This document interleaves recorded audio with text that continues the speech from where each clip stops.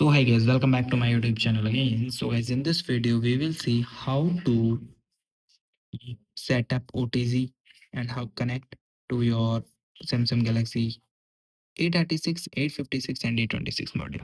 So guys, for connecting the OTG, so guys here you see this is my OTG cable and it's little extendable. Okay, so I have a lot of ports and one side it to the type C. Okay, now I am simply connected to my slot of charging. After connecting with, guys, here you see, then guys here you see there another side.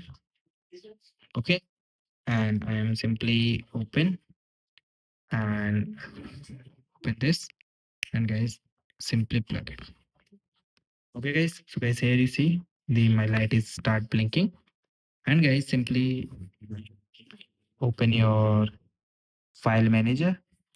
So for opening the file manager, simply search the file and guys tab here, and guys here you see the external storage USB 1. Okay, so this is the way that I'm access all of my things with the help of OTG in my Samsung Galaxy A36 and A26 and A56 model. So guys, thank you and have a nice day, and subscribe our YouTube channel for the further informations. I hope this video is very helpful for you.